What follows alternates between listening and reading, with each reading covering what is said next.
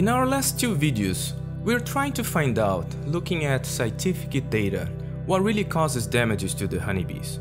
Varroa mite feeding on the fat bodies and sucking the hemolymph of the honeybees, or the viruses Varroa might transmit, or the combination of both. This video is not a continuation of the video series, unfortunately. I've been very busy with my honeybee research right now and I will need more time to finish that one. Hang in there, it's coming. Instead, in today's video I want to share something I recorded that I need your input, and I have an announcement.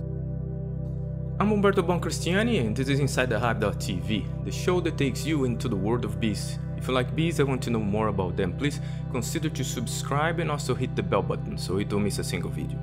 Varroa mite is a well-known ectoparasite of honeybees that reproduce inside the comb cells.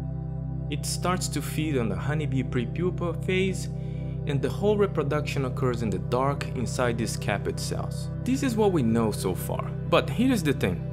Recording material to make videos for other projects, requested by my wonderful supporters on Patreon, I caught something that I never saw before, something very intriguing. I found a mite either laying an egg or pooping outside the comb cell.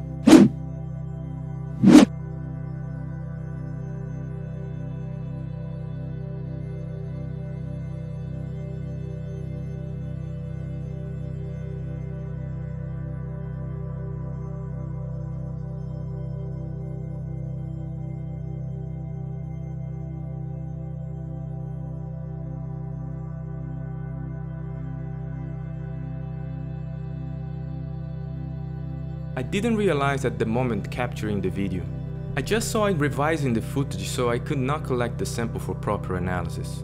After playing a little on Photoshop with an extracted JPEG image from the video, the little halo recovered from the unidentified white little ball make me believe it's an egg. I posted on my Instagram if you want to see it. If that is an egg, the next question is why outside the cell? Was that a mistake? What triggered that? Is this egg viable? Is there any part of Varroa life cycle that we don't know yet? Is that the reason why we cannot find good control methods for Varroa? Because we don't know enough? As always, much more questions than answers.